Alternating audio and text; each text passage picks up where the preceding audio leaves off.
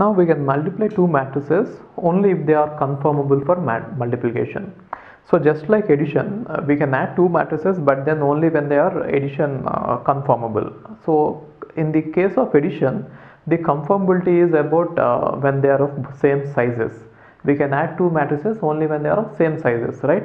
But here, when we have two matrices A and B, we can multiply two matrices A and B only when they are conformable for multiplication, and it is bit different from addition. So what does it mean is, here, if the number of columns in A is equal to number of rows in B, then only we can multiply them. Otherwise multiplication is not possible, right? So addition and multiplication cannot be possible always, only when the matrices are conformable for addition and conformable for multiplication. In case of addition, both the sizes have to be same, and in case of multiplication, remember this, the number of columns in A should be equal to number of rows in B, then only we can multiply them, right? For example, here, if the order of A is m by n and if the order of B is n by p, right? Here number of columns in A is equal to number of rows in B, right? Which means these two are equal, then only we can multiply them. Otherwise multiplication is not possible. Let us say the resulting matrix is going to be C, right? Then what will be the order of C is m by p, right? So m by p, got it? So the number of rows in the resulting matrix will be equal to number of rows in the A, and the number of columns in the resulting matrix will be equal to number of columns in B, got it? And this multiplication is possible only when number of columns in A is equal to number of rows in B. You need to remember that, okay? And I'll do one thing, I'll take an example and I'll show you how the multiplication is done. You must be knowing about it, but just for the sake of revision I am doing it. See, multiplication is also done by this rule. It is also called as row by column rule. Row by column rule means we take the row from the first matrix and multiply with the corresponding elements of the column from the second matrix, right? Then we get an element in the resulting matrix. Okay, I'll take an example and explain you what I mean by this. Let us say A and B are two small, I'll take small example, 2 by 2 matrices, right? So A11, A12, A21, A22, it is a 2 by 2 matrix.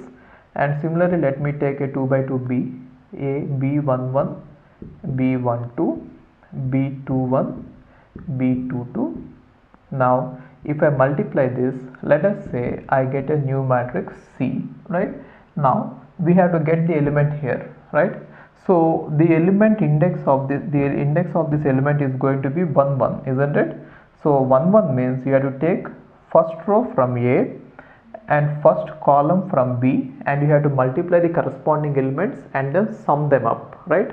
So first row from A and first column from B, and multiply the corresponding elements and then sum them up. Now if I multiply the corresponding elements, what do I get? A11, B11, right, plus A12, B21, right? A12, B21, got it? And now this is the first element, it is going to be C11, right? And now if I want the next element, what is the index of this next element? It is 1 2, isn't it? So what does it mean? 1 first row, second column, right? So take the first row and take the second column and you multiply the corresponding elements and then sum them up. Now if I multiply the corresponding elements, what I get is A11, B12 plus, getting this, A11, B12 plus A12, B22, right? And here the next element is second row, first column, 2 1, right? So take the second row from A and take the first column from B and you multiply them and put them there. Then what do I get? Multiply the corresponding elements and then sum them up. A21 plus B11, A21 into B11 plus A22 B21, right? And now again the same thing, second row and this one, right? 22 means second row and second column, this one multiplied with this, then what do we get? A21 B12 plus A22 B22, right? So this is how we do it. That is why it is also called as row by column multiplication, right?